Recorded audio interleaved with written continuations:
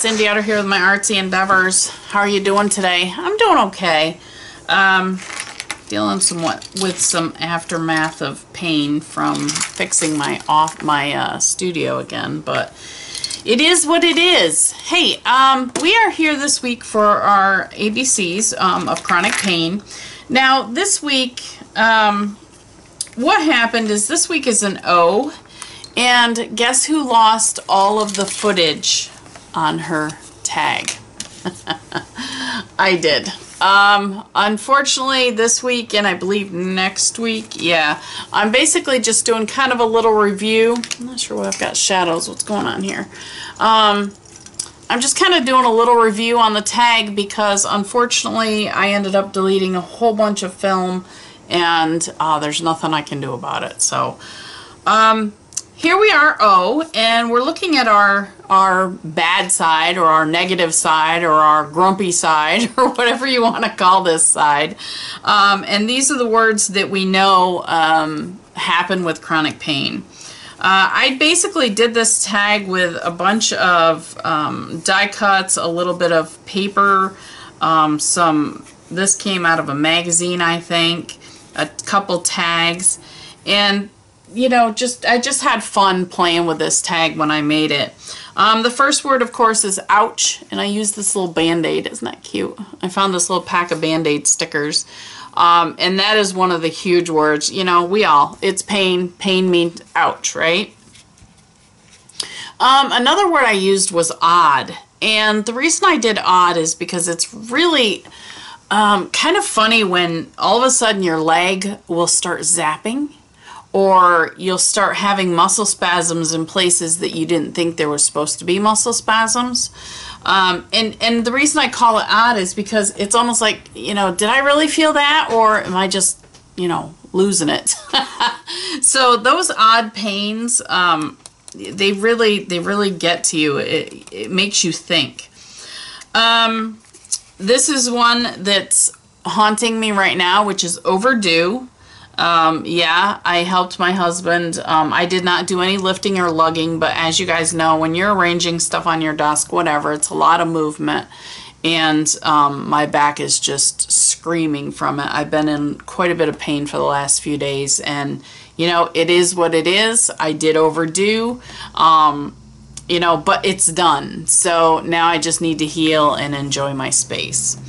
Obnoxious, yes. Pain can get very obnoxious at times. You get tired of saying, I hurt, I'm so tired of hurting. Okay, it gets obnoxious. Overwhelmed. I was here a few days ago with the pain. It just kind of, it gets to the point where I've had enough. I've completely had enough of the pain. I've had enough of, you know, taking the meds. I've had enough of the ice. I've had enough of, you know, Netflix. You get overwhelmed. There's days that you just get to the point where you've just had enough, and it really gets to you. And this old, same thing. It gets very old, very quick, being in a lot of pain all the time. You get tired of it. Not only physically, your body gets exhausted, but mentally as well. There's days, and I have to say, honestly, today is kind of one of my days where you just want to say to hell with it and give up. You really do. And you know what? We can't, because this is life. This life chose us. We didn't choose it. I didn't go out there and say, hey, I'm going to pick up this router today so I can be in pain the rest of my life. No, we don't do that. It chose us. Is it trying to teach me a lesson? I don't know. Maybe, maybe not. Maybe it's punishment. I don't know. Maybe, maybe not. You know, it gets old, it gets overwhelming, and you just get to the point where you're like, oh, what am I going to do? All right, so here's our back side. Let's look at our front side. This I did in brighter colors. I did it in the blues. Again, some die cuts, little leftover paper that I had. Oh, that's that die cut. And I only did 3 words on the front here. The first one was open, And the reason I did open is because we really have to be open to the fact that we hurt. We have to be open to understand everything that's going on and why we hurt and why we're in the pain we are. You have to have an open mind. You really do. And you have to listen. You have to listen to your body. You have to listen to, you know, the people around you that tell you, hey, it's okay.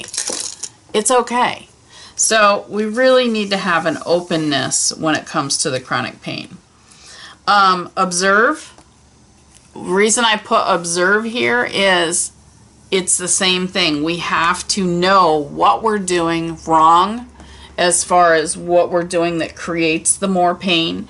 We have to observe our body and say, okay, my back is starting to scream. Let's chill out for a while. You have to be observant to people around you.